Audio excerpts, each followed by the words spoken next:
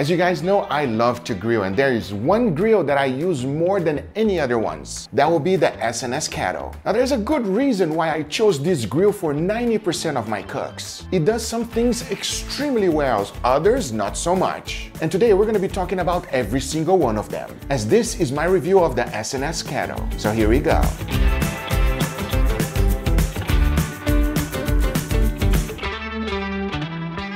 So initially, when I started to cook outdoors, my go-to was always the Weber Kettle. I had the Weber Performer. I even did a full review on it, and let me tell you something, I really like that grill. It served its purposes, and I did a lot of cooks on it. And it is still one of Weber's most sold grill. The fact that it has a little side cart is just perfect. At the same time, it is very light and not heavy to move around, and most importantly, it gets the job done. But there's a few things that the Weber Kettle lacks. That's where the SNS comes in. First of all, the Weber Kettle grate does not spin around. The slow and sear kettle in the other way does spin. And that's one of my favorite features to use, and I'll tell you why. 90% of the time when you're cooking, you need a hot zone and a cool zone. Especially if you're cooking steaks, a lot of times you're gonna have a good amount of flare-ups. And the fact that you're able to just spin it without any issue is just money. It makes the jobs a lot easier. And spinning it with an SNS grill is just a breeze because nothing is holding you back. Especially if you're cooking on multiple kettles at the same time, like I did on Matt Stoney's video, where I broke 3 world records cooking Wagyu. Now another problem I have with the Weber Kettle is that when you're cooking low and slow, it's not that great. And here's the reasons why.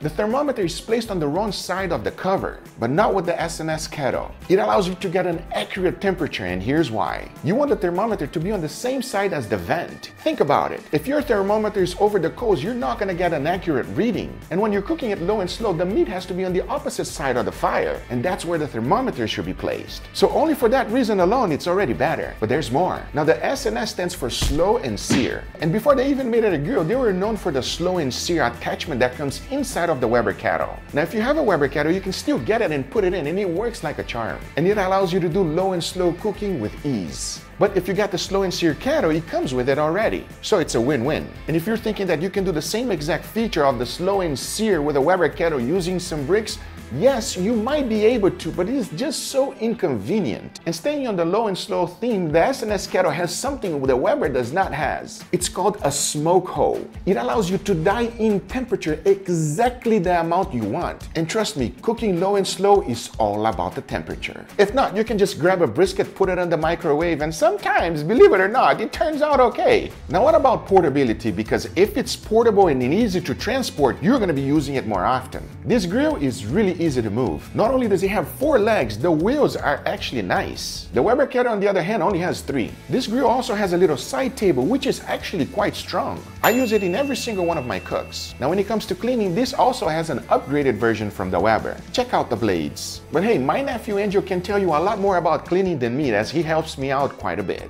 To clean, it's pretty chill. All I do is get the scraper, scrape it up, get both sides, and then I wipe it up with a paper towel, and that's it. For the ashtray, it's pretty simple. You shake the star, I guess I would call it, the little star. You shake it up so that all the ash falls into ashtray. Ashtray is so simple. You just pick it up, turn it, take it out, dump it, put it right back, drink, you're done. Now even though it sounds that this grill is perfect, trust me, it has its flaws. And I think my #1 issue with it is actually the size. I just wish it was bigger so that I don't have to use any other grill. Cooking 3 to 4 steaks with it at the same time is perfect. It does the job really well. If you're gonna cook a brisket, you gotta make sure that that brisket fits. The amount of room is very limited.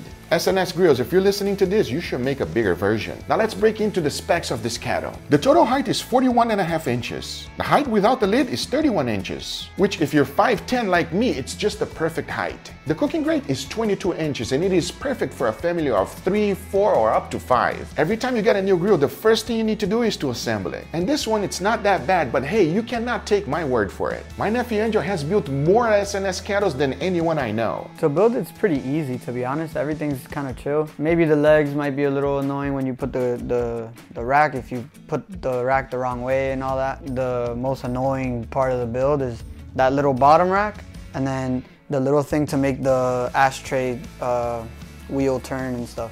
Other than that, it's pretty simple. Just screw it in. It's little airflow valves, the thing to hold the lid. To be honest, it'd probably take me like 20 minutes. Now I know the number one question is how much does it cost? It is more expensive for a Weber kettle because it has more features and other things, well, you guys already know. But as of today, the basic model of this grill is $335. But I highly recommend you checking out the link to see the most accurate pricing for it. Now you're gonna ask me, Guga, do you recommend this grill? I'll tell you one thing. There's a reason I use it in every single video. So that concludes my full review of the SNS Kettle. Let me know which grill you would like to see reviewed next. Put it in the comments down below, we're gonna make it happen. I hope you guys enjoyed this video. If you did, hit the thumbs up. If you're not a subscriber, be sure to subscribe for future videos. Remember, if you are interested in anything I use, everything's always in the description down below. Thank you so much for watching, and we'll see you guys on the next one. Take care, everybody. Bye-bye.